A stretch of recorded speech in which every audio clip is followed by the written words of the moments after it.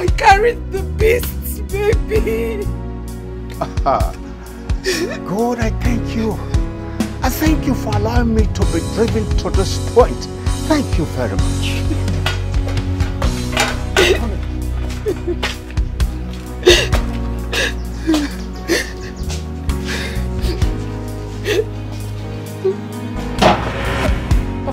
Papa, please, Papa, please, no. No, Papa, no, please. Nancy, it is better you don't waste your time trying to stop me, because you can't, my dear.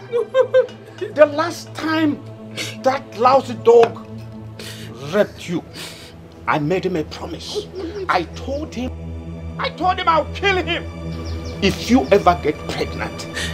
That is one promise I must keep no matter what. So, my dear, don't waste your time. Papa, please. Papa, please.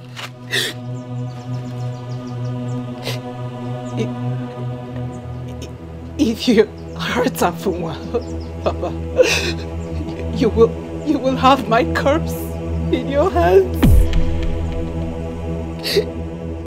I have agreed to become his wife. You have done what? How on earth could... I did it. I did it, Papa. I did it to have him save a wounded and dying man. He made me hold his manhood and swear that I will willingly marry him if he agreed to save his life. God have mercy. Who is the fellow that used such a dangerous oath in order to help? Are you not aware that in the tradition of our Nigerian community, the implication of such oath is that if you fail to marry him as you swore, you will die instantly if you set your eyes on another man's manhood. I am aware, but what would you have me do?